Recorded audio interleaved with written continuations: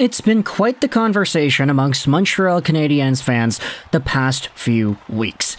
Everybody is talking about this on Twitter. It's always popping up in my comment section as well whenever Canadiens fans talk about who they want to take with their pick in this year's draft. And I say their pick because we're not referring to the Florida Panthers pick. It kind of are able to assume that, right? If we go over on a Tankathon right now, we can see the Canadiens have themselves the 5th overall pick and the 5th best odds at getting 1st overall. Safe to say they may not be getting it this time around. So, if we assume the Habs stick around at number 5, who exactly is there that the Canadiens could set their grubby little paws on? Well, there have been a few names that have popped up in that conversation, but the one that I'm seeing Canadiens fans wanting the most is the topic of today's video. And in fact, we had ourselves a TSN audio hit that goes out there and says that maybe this isn't even a thing, or not TSN, excuse me, RDS, yeah, completely different company over there. But either way, we're talking today about the Russian phenom in this year's draft, Matvei Michkov. We've made a ton of videos about this guy, spanning back to when he was like 15, 16 years old, way before 2023 draft coverage on the channel was the norm.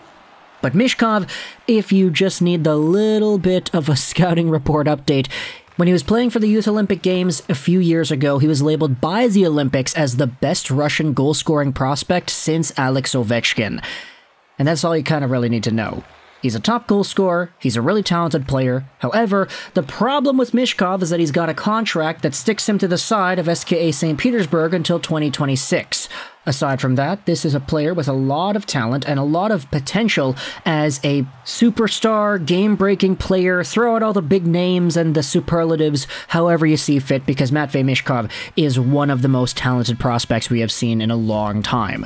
If there was no concern about the Russian factor, the safety of these Russian players, the circumstances in which they're getting drafted from, or the contract which ties Michkov in Russia for the next few years, there probably would have been a lot more, let's just say, solidarity amongst the masses as to where Michkov should be drafted. Long story short, he's a good player. There's just some extra stuff that's keeping him off the board from being a consolidated number 2. He's ranked 3rd overall by most outlets. Some have him at number 2, above Adam Fantilli, so we'll see where things go on draft day. But the common idea that has been thrown around there the past few weeks was that a lot of these factors of Russian status in the world, the geology of what's going on, the circumstances around Michkov and his hockey playing situation, there's been a lot of talk the past little while that these things are so impactful that Matvei Michkov, a player whom a lot of people would say is the 2nd or 3rd best player in this draft, might not even get drafted until somewhere in the 6th or the 7th or the 8th overall spot at the very worst. There are reasons why teams may pass on this guy.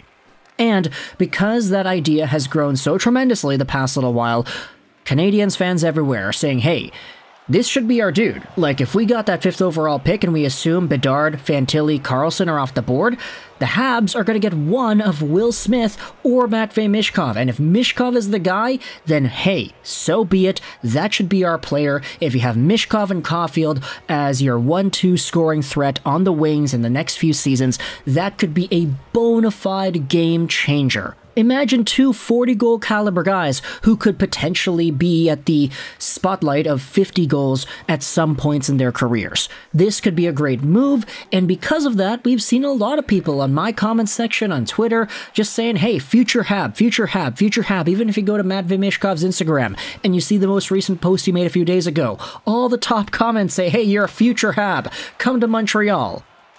But there was this radio hit done on RDS. Stéphane Leroux, who spoke with some of the Montreal Canadiens scouts, does not think the Habs would like to draft Michkov, even at 5th overall. Attached is a video hit, excuse me, it's not a radio hit, it's a video segment from RDS television, where they essentially say it in French that, hey, based off the conversations that I've been having with Montreal scouts, I'm skeptical that they would be interested in drafting Michkov. And as you could imagine, the reactions to this clip, they were posted onto Reddit and everything, the reactions are quite mixed. A lot of Canadiens fans are saying, okay, well, why should we believe that? That's a smokescreen. Like, of course, the Canadiens are going to go out there and tell the media, they're going to tell somebody who reports to the media something that isn't true. Because if this leaks that they actually do want to take Michkov, then it kind of foils the rest of their plans, and it would give a lot of other teams leverage when it comes to negotiating potential trades with the Canadiens. So why would the Canadiens be open and honest about this stuff when a guy who works for RDS is going to go out there and talk to them about it? Of course they're not going to be truthful. And then you have yourselves a lot of other Canadiens fans saying, oh no, why are we going to do this? The Canadiens should not do this. They already have experience taking guys that are going against the grain. Cole Caulfield, remember him? 4 years ago in 2019, he slipped and slipped and slipped because of his height. For Michkov, he might slip and slip and slip because of his nationality. He might have a similar sort of downfall in the draft that allows the Canadiens to pick him up at a spot that he should not have any business being available at. This is a first, maybe second overall potential caliber guy that has been touted as Connor Bedard's rival, neck and neck, ever since like 2020. It's been a while. So why is all that gone now? Because the guy is in Russia. There's no sensical reason to believe that should be the case. So for the Canadiens, why would they go out there and pass on it? If this word is true that they actually are considering taking somebody else, should Michkov even be available to them, then that's blasphemy, and a lot of Canadiens fans are freaking out about that. So both sides have been pretty well represented when it comes to the fan reception I'm seeing here, but at the end of the day, when it comes to Michkov as a player, he's good. And he's going to be good. We all know that. It's just, you have to try and weigh the pros and the cons. If you're drafting, let's say, hypothetically, second overall, the Canadiens win second, they're not drafting fifth, whatever, they have the choice. Connor Bedard is off the board. Do you want to go out there and wait an extra 3 years that are not guaranteed, because if things in Russia go crazier, then who knows how long that guy's going to be forced to stay around with SKA St. Petersburg? Or would you rather take a guy like Adam Fantilli, who was the best freshman in the NCAA since Eichel in Korea, sign that guy right away, bring him into the NHL, and all of a sudden, boom. The next 3, 4, 5, hopefully 10 years of his career is under your control. You call the shots, you do all the development, you put him through the ringer. For Matvei Michkov, there's an insecurity because you don't have that. You don't have that for the first 3 years that he's going to be under your organization because he's already signed with SKA. And because Russia is Russia right now, it's impossible to say, okay, 3 years and then he's done, he's in the NHL. It could be 4 years. It could be 5 years, depending on how things go in the next few.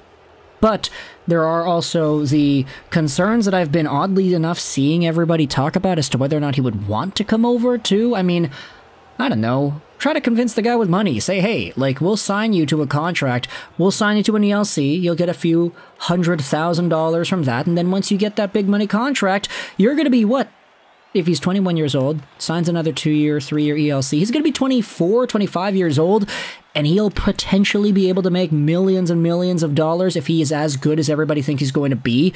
Like, Michkov, realistically, if he stays in the KHL for the next 3 seasons and then he comes over to the NHL, you're thinking about a player that is as good or maybe even better than Kaprizov was when Kaprizov made his debut. That guy got 100 points last year. Michkov, based off of everything we've been hyping him to be ever since he made his debut at the Youth Olympic Games all those years ago, could be that and even more. We're talking maybe a ceiling of 55 to 60 goals, and you never say that about anybody who is only 17, 18 years old. You never say that. That's why for Michkov, this is a prospect that is so above and beyond crazy good that if you're talking about just talent and potential, he's up there. He's second overall, easy. But there are too many other things in this draft that are a lot more guaranteed and don't have the same concerns. So for Matvei Michkov and the Canadiens, it's all just a matter of what you want to place your focus on, I guess. What do you think is more important to think about? If you're a Canadiens fan, then let me know in the comments all your ideas and opinions about this sentiment that was thrown out there on RDS, that the Canadiens apparently would not want to get Michkov, even at number 5. Let's say he drops to 5. It goes Bedard, Fantilli, Carlsson, and then Will Smith. Michkov is there, and they take somebody else. What are your thoughts on if that happens? Let me know in the comment section below. I hope you enjoyed this video, and bye.